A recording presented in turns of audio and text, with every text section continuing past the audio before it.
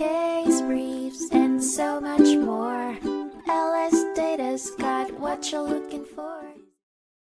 The Tennessee Supreme Court heard a dispute, University of the South v. Klank, over surplus proceeds from the foreclosure sale of a house that had been bequeathed in a will. The house was meant to go to Meredith Klank, but had been sold in foreclosure before the testator died.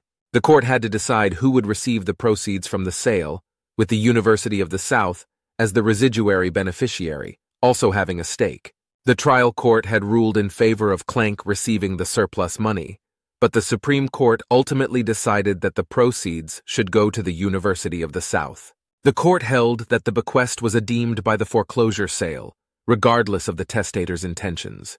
The judgments of the lower courts were reversed, and the case was remanded for further proceedings, with the costs of the appeal billed to the appellee. Split the text above into sentences. Identify the most important physical item or profession in the sentence. If there is no physical item or profession, then use a physical good or profession from a different sentence.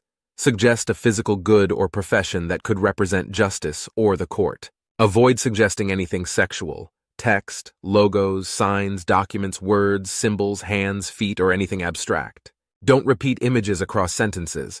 Describe the image in 5, 8 words. Format your response in JSON. Case briefs, and so much more.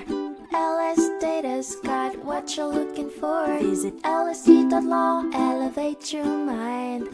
Leave the stress of class.